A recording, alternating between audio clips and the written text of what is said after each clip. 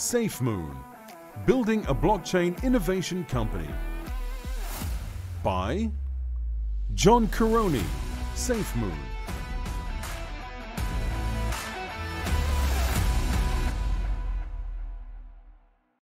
How's it doing tonight? Hope it's great. All right, so hey, I'm John. I'm the CEO of Safemoon. What is Safemoon? We're a 9-month-old blockchain innovation company, a tech company. We created the most talked about cryptocurrency on the market right now. We have 2.8 million holders, one of the fastest growing communities in the world. We won the best cryptocurrency community. Shout out to the Safemoon Army here. So we have a valuation of around $3 to $4 billion, and we did this all in 9 months. So I'm going to try to summarize 9 months, which I actually equate to 7 years in blockchain time worth of work in 10 minutes. So let's hit the next slide. Slide. Bueller. Bueller. No Ferris Bueller fans out there? Okay. All right. Well, I'll just keep going. We good? No? Oh, I have a clicker? Oh. No? Oh, there we go. My story in Safemoon. All right, there we go. Didn't really get a whole bunch of a brief before I came on here. All right, so I grew up overseas. If you guys Google me, you can see that both my parents were CIA, retired.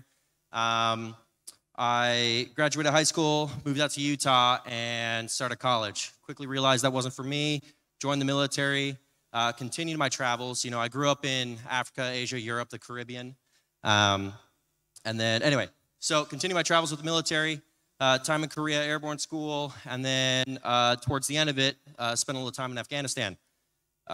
Took a lot of lessons learned from there. And then when my time was over, when I learned everything I wanted to learn, did everything I wanted to do, and it just felt right, I moved on. But we're going to go back a little bit. 2018, the Gambia. So I've been working with the Gambia since about 2018. Smaller infrastructure projects, you know, started off with some fishery stuff. Couldn't find an investor, didn't really work out, but, you know, we continued forward. So for those of you who don't know what the Gambia is, it's a West African country surrounded by Senegal. It's on the coast of West Africa. Beautiful beaches, great vacation spot. They've got a population of 2 million.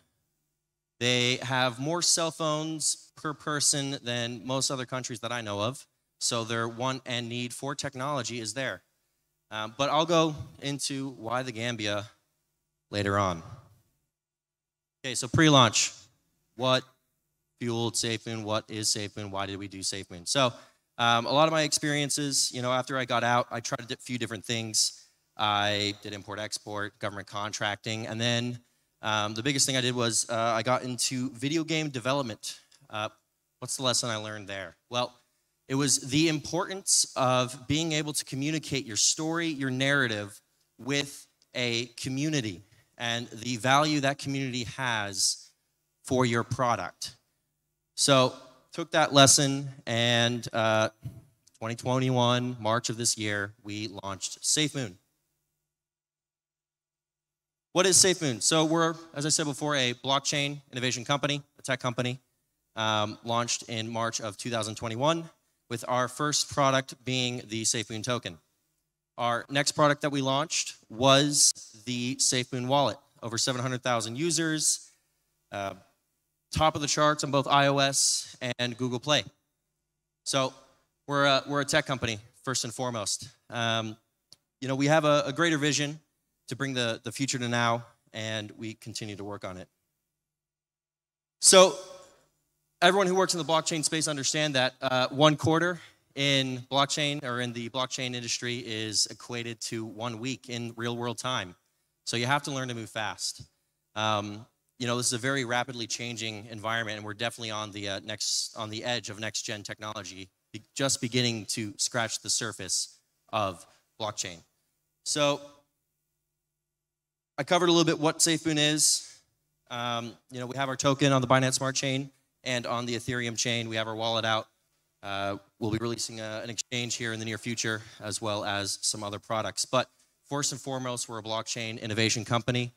And the speech today is about the building of a blockchain innovation company in an industry that's not only a startup, but also being a startup in a startup industry. You know, this is definitely like early 2000s, late 90s internet era. So I'm going to summarize with lessons learned.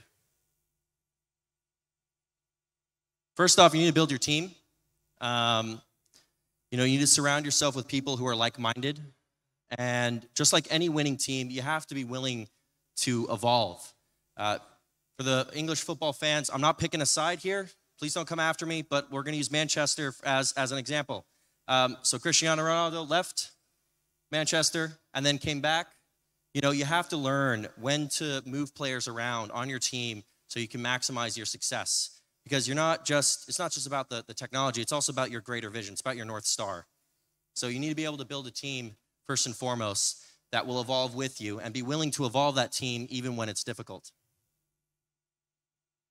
And this is especially important in a fast-paced industry like cryptocurrency and blockchain. So one of the big lessons I learned while my time in the service was taking large, daunting asymmetric problems and breaking them down into manageable milestones. So for me, I like to break things down based on timelines. You know, you have 30, 60, 90, 180, 365, 2 years, 4 years, 5 years, 7 years goals and milestones that you have to reach. And the first one for me was, how do you defeat the altcoin death cycle? So, it's a term I coined. Basically, the altcoin death cycle is the overutilization and reliance on hype. Hype is fleeting. It doesn't last very long, and you can clearly see that on the charts. So it's turning hype into something more sustainable and something that's not really thought about or done on a mass scale in our industry, which is building trust. Building trust in an industry that likes to talk about trustless technology. If, you know, a large motor company says, hey, you don't have to trust me, but trust the technology, most people won't buy it. And this is especially important for the crypto core. The trustless makes sense. For the crypto curious, they try to understand it, but it doesn't make sense. And it's especially important when trying to attract mainstream audiences. Safemoon is blessed with both, like with a wide dichotomy of people. You know, just on our Discord alone, we have someone who's a certified doctor, medical physician, to people who are college students. You know, that's just a small little tidbit. You know, when you're dealing with such a wide audience, the importance of communicating a solid narrative, solid story, and solid information out to people for all three audiences, the crypto core, the crypto curious, and the mainstream, becomes all more important. So, and the big thing that ties all of those communities together, all those different audiences together, is trust. Build trust in a trustless industry.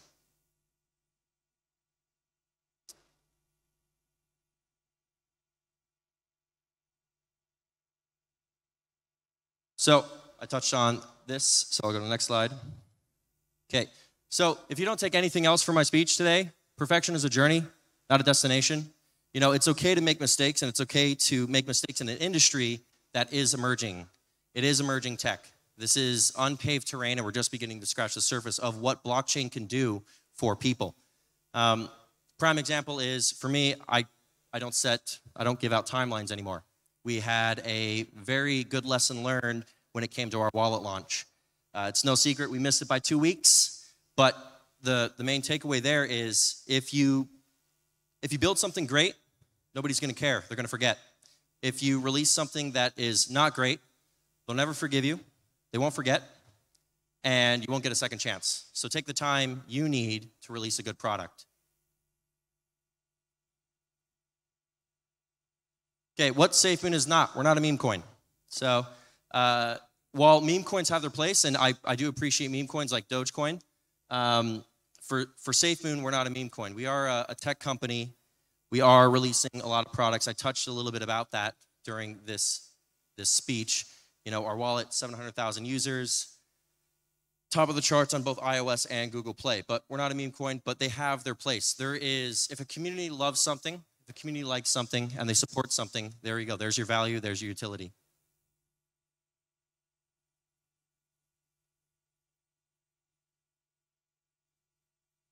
Forgot the clicker. Okay, so this is kind of talking about what Safemoon's greater goals are. So I began a little bit about talking about the Gambia, and I want to take you back there now. So, you know, I've worked there since about 2018 on different infrastructure stuff, and I've learned a lot of lessons along this journey. But the one thing I always knew before starting Safemoon was the application, the stuff that blockchain technology can do for the global south, for developing countries. When I was in Afghanistan, you know, I had a routine. It was work, out, eat, sleep, work out, eat, sleep. You get the gist.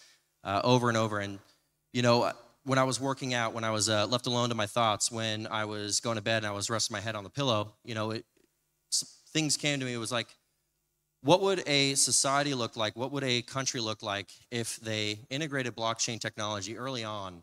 What would it look like if it was mass adopted?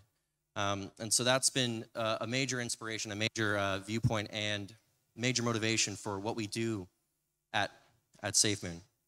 You know, I love the Gambia. I visited there earlier this year to meet with some folks. We talked about not just about Safemoon, about what blockchain can do for a country. And the possibilities, anywhere from how it can tie into agriculture to, you know, some of the other stuff that we're working on in the telecommunications and renewable energy space. And, you know, it's a prime use case. And the energy stuff becomes especially important, you know, especially after the COP26 climate summit that just took place. About the transition from fossil fuels and other energy sources that we currently use to sustainable energy. And while this is very important in, you know, a lot of the major countries, it's especially important in developing countries. Now, if you add blockchain to that, you get a level of efficiency and technological boom that you don't really see when you apply other stuff. So,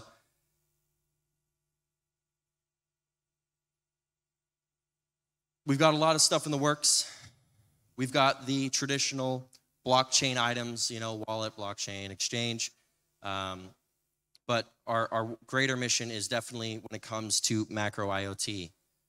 When you're able to tie together stuff like telecommunications, renewable energy, even all the way down to how agricultural items are tracked and moved around, what you see is a greater level of efficiency, transparency, and freedom that can grow and flow within a country, within a community, within a society. That kind of sums it up. This is where you can find me. My Twitter is @CaptainHodl. You can find me, John Karony, on LinkedIn, and then there's my Discord. This is more for the Safemoon Army who's watching right now. Please don't crash the stream unless you already did. We're Safemoon. We are family. For those here and Safemoon Army here, thank you. I'm John Karony, CEO of Safemoon. Thank you for listening.